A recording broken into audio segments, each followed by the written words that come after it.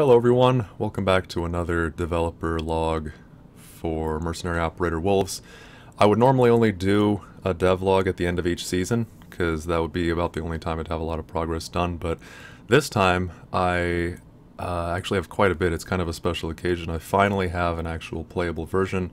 The Killhouse demo is now created, so I decided I would create a kind of special developer log to commemorate the occasion.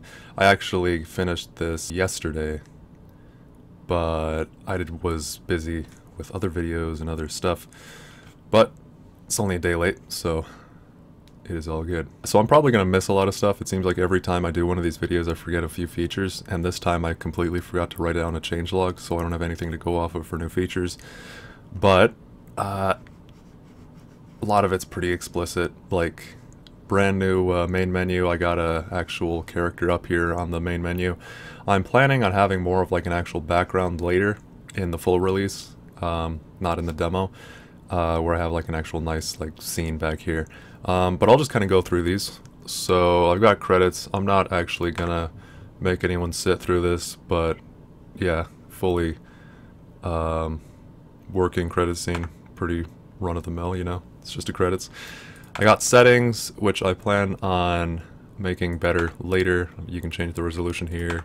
Controls and audio, I do need to fix this because I don't even have this saved right now. It's just per, every time you start the game it'll be back at 100, but I got some how to play stuff on different aspects of the game.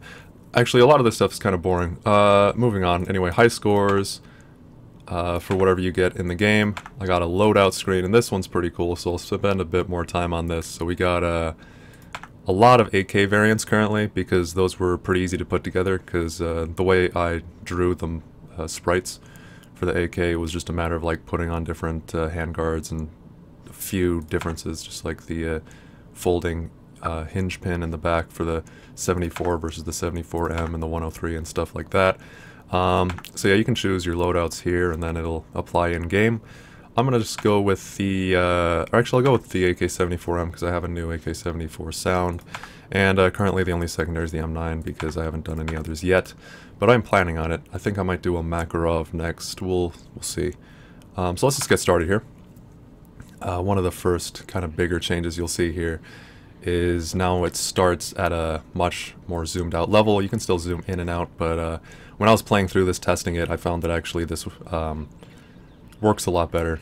It where it was before was a bit too zoomed in, so I didn't like that.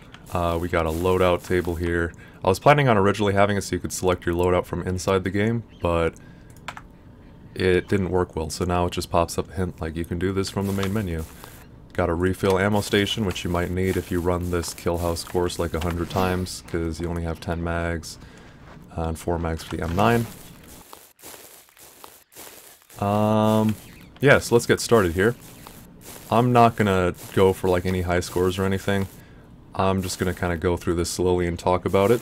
So once you hit the start line, of course it starts, it closes this gate behind you, opens the finish gate. You can still switch shoulders. As you shoot targets, the count goes up.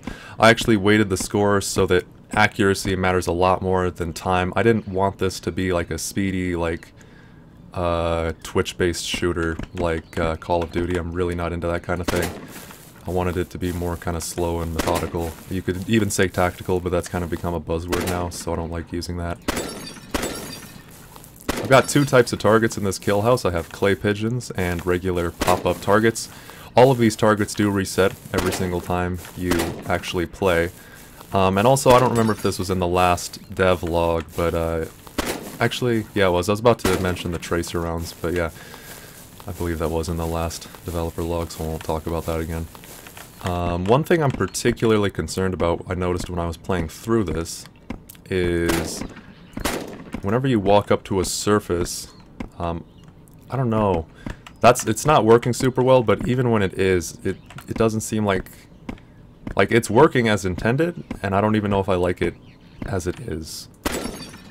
Even when it's working correctly, it's not that fun. With the gun folding in, it can be a bit confusing.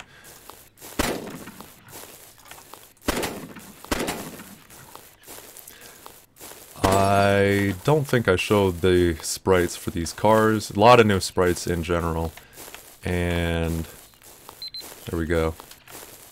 2,904, as you can see. You do lose time. I believe the value was like... I don't even remember what the math is, but anyway, you can see. You lose a few points for the time taken, but get a ton of points for accuracy. And 100 per target hit.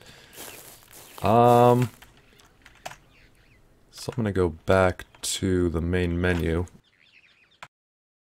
I won't get too much into upcoming features, but one of the big ones I have planned for the actual full release of the game is I'll be changing up this main menu a bit more. I'm going to improve the settings menu a lot.